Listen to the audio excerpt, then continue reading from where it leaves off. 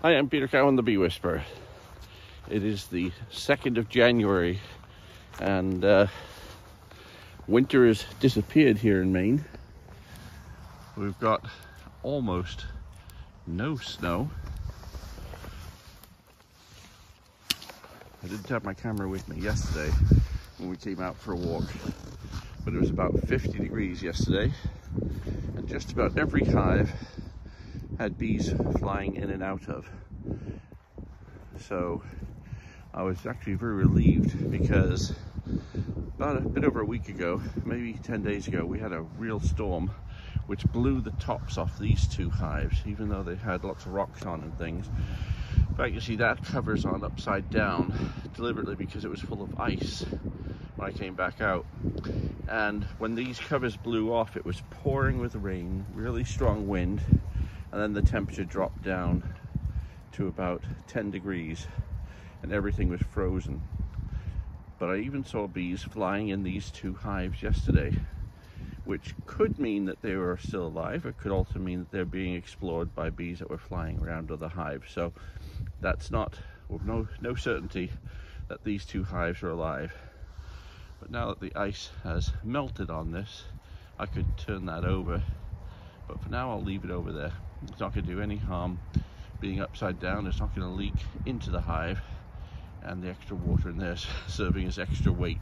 So I don't have many styrofoam hives, but that's the risk of styrofoam hives, is that they will they need extra weight on the top to keep the covers down. Otherwise, as far as I could see yesterday, I could see bees around most of, if not all of my hives, single story and double story hives. I can see some live bee there coming out. It's warm enough for the cluster to break apart. It's in the high 50s, high 40s right now, maybe mid 40s. It's a colder, damper day today. But I have no reason to believe that I'll have any problems getting these through winter so far. But the big difference this year so far between this and other winters is it has been exceedingly warm. We've had a lot more warm weather this winter up to this point than I've known so far. Now, just in my limited experience, 20, 30 years of keeping bees, this is the warmest I've experienced it up to this time of year. So even my nuke got bees going in and out the top. But the basically we've had days that have we've had maybe 2 weeks worth of days altogether that it didn't get above freezing. And for beginning of January, that's not many at all. I would have expected normally about 30 days. I would say that in fact we probably had less than 10 days that didn't get above freezing. It may be even less than that. But that means that the clusters are not having to hunker down really tight, which is good because it means the clusters are bigger, they're looser, they're covering more honey. My concern about it, though, is that with this last week of weather where it's reached close to 50 many consecutive days, at least in the mid 40s to low 50s, what it could have done is started very early brood rearing. And if we've had very early brood rearing, what can happen then is if this cluster is, let's say the cluster in the hive is the size of a basketball right now, because it's warm enough that they can cover quite a bit of area. That means they can cover a lot of food, that sort of thing. Then they start laying eggs because they've got the heat up enough in the hive, and that's what can certainly happen. And if they start laying eggs, now they're anchored to that point because they won't leave that brood.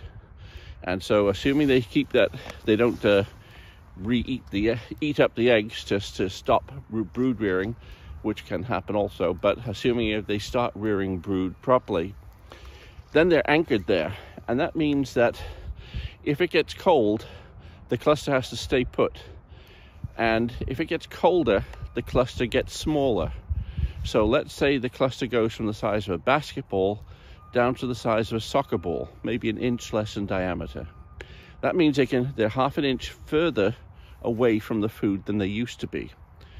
Now, with the brood needing to be kept there, the cluster cannot move from that point, so it can stretch towards the food, but there is a risk then of starvation with the hive full of honey, because the clusters now had to get smaller if the air temperature now gets much colder. And so the only concern I've got right now, having had all this warm weather, is that we then get a sudden and sustained really cold period. And if we get 3 weeks of really cold weather, the cluster can't expand and can't move onto new food, and there's potential there for hive losses. I've seen that happen before. It's much less common if you've insulated your hives well, because that's the whole point, is you conserve that energy, keep the clusters big and fluffy as opposed to tight and compact and really small. So that's something to consider for those of you who know they can get the hives through the winter without insulation. Yes, most of the time you can.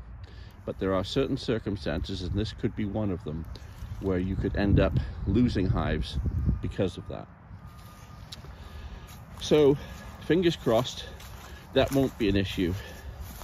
I even saw bees coming in and out of the upper entrances of this hive here.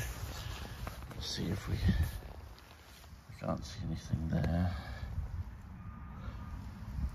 Don't know.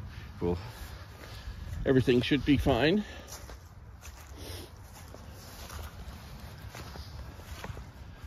So I'm hoping that my other yards didn't have lids blow off.